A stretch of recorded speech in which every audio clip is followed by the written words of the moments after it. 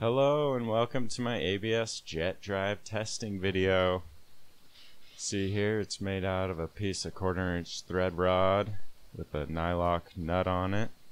Got 2 shaft collars wedged in either side of a piece of tubing pipe and a little rubber grommet put on to be kind of a buffer spacer. It's not watertight, but it works well, and it's adjustable by the nylock on the other end. So I JB welded the holes inside of my propeller blades. Right here, a lot of you will notice what the problem is right away. The gap or difference in diameters of the prop and the housing.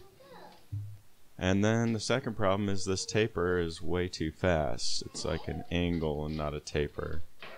But I figured I'd just be getting tons of flow through here, so I'd only be worried about how to direct it. Maybe if I had a lot more flow, or even an appropriate sized prop, this would have worked. So, as you probably guessed, it's pretty much a fail. My little assistant throwing a wrench in things here. But he seems to dig it, so I let him hang around.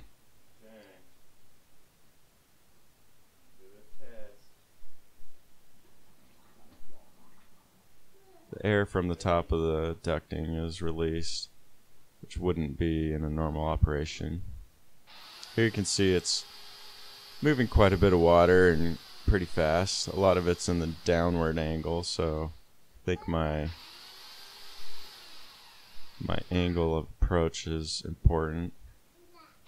You can see with just the top of the 90 out of the water, it already cavitates and shoots air bubbles out of the prop, which is kind of interesting. So I make note that it needs to be below the water line, even at its highest point.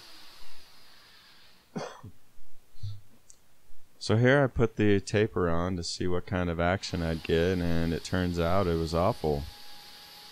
And I kind of figured out from this that with the gap in the prop and pipe that I was getting water bounce off the taper and going backwards and actually coming out of the intake. If you look really close, you can see dye actually come out of the front. It's pretty crazy and horribly inefficient. I tried from the front before I knew exactly what was going on, and the water moved so much better that I instantly knew it was the taper down part that was causing the backflow. Of course, if the blade fit, it might be a little bit different. So you can see here, I tested it one more time. See how fast it kind of moves a little ink through the water. Another thing I noted that I just looked over at the beginning was that the whole center of the propeller is completely dead. It's just a flat piece of metal that has no propulsion qualities. And that was a big problem too, especially when the steering is, dependent on the direction of the flow of the jet. See there in the center we have like 1 inch of just dead, non-useful area. Then the sides making all the thrust and enough space around it for the thrust to just leave through the intake. It's just horrible. Interesting. Yeah. Alright. Right. Thumbs up. Yeah.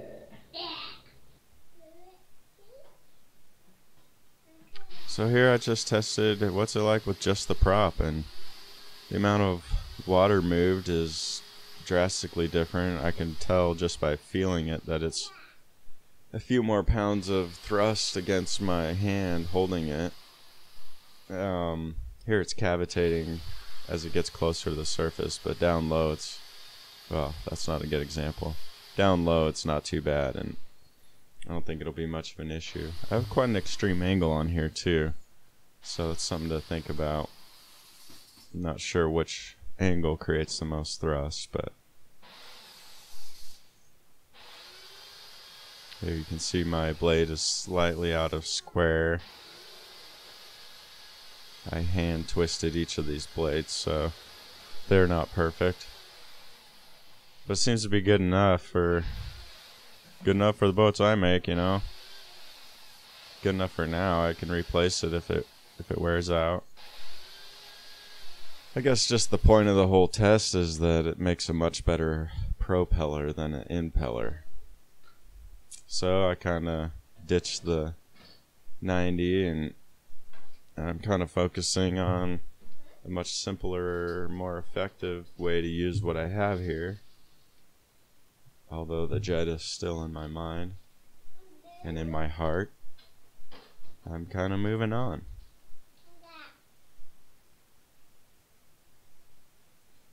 Thank you. Good helper. Can you believe this kid's looking at me to learn how to talk and do everything? So if they're not tightened too hard, the blade can spin pretty freely. There's no bearings in here per se. It's just kind of metal on metal. And it works pretty good. Now, how long it'll last, remains to be seen. But I could change it every few trips for $2 or $3. Not a big deal. For prototype's sake.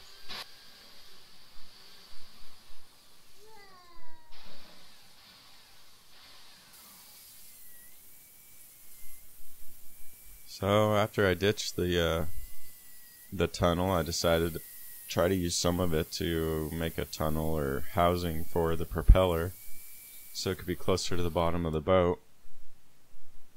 Kind of get some of the benefits of a jet. But it's just becoming more and more obvious that that's a lot more work too, and it's not really gonna pay off. My other boats have a draft of like 18 inches, and I never hit the ground with those. We're talking about 6 inches or 8 inches, and this is really not my problem. I'm not driving in rocks and stuff. It's not gonna be fast enough to go up Whitewater River, so I think I'll just mount my electric motor to my shaft bearing setup and have it all kind of a perfect unit here, just all solid. I can mess with gear ratios between the two, probably join them with a vacuum cleaner belt or some kind of electronics belt or something that doesn't need too much pressure on the pulleys, maybe teeth on it. I could set it up with a solid shaft too, but it's starting to take away space from the inside of my boat more than I'd like, but it would be much more simple. 18 volts.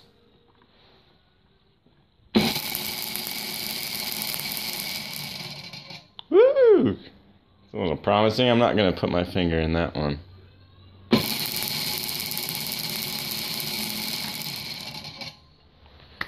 Oh, getting warmer.